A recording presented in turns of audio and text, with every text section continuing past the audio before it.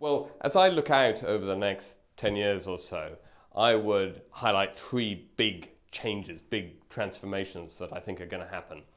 The first is a continuation or acceleration of the shift in economic power from, broadly speaking, west to east.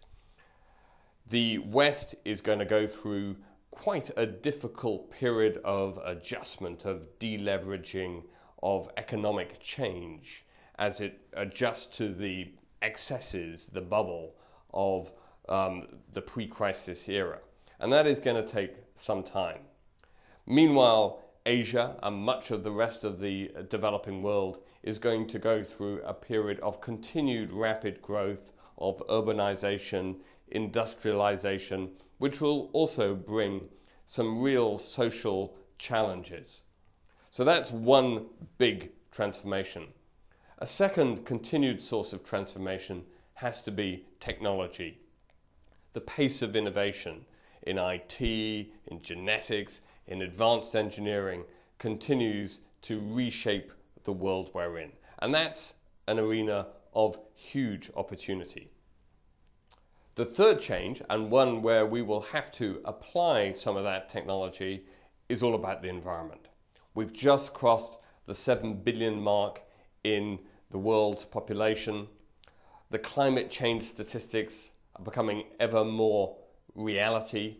And I think over the next decade, we are going to have to face up to and be very determined in our approach to dealing with the challenges of the environment.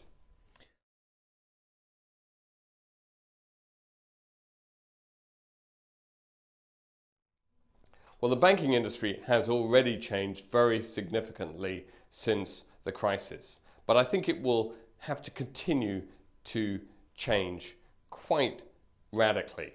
And I think there are three different primary drivers of that. The first is simply that banking has to recognize its role in the broader economy and society and refocus and recommit to that role of enabling businesses to invest and grow, enabling consumers to live their lives in the way they want to. A second big change, and related to that refocusing, is the scale of change in the regulatory world. We already carry as banks double the capital we carried before the crisis, but there's still a range of regulatory changes that are in flux still coming in, and that will have profound changes to the shape of business models in banks. A third force reshaping banking is technology. Banking at its core is fundamentally a digitizable industry, and like other digitizable industries like publishing or music, it will be fundamentally transformed by technology, and I see that happening at accelerating pace over the course of the next decade.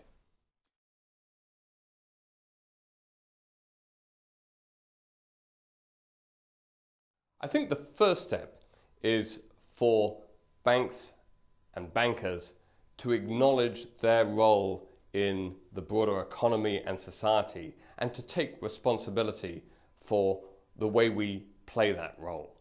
We have a fundamental role. We're like the oxygen that enables the economy to work. We help businesses invest and grow, to trade and invest. We help individuals live their lives in the way that they want to, saving for their retirement, buying a home.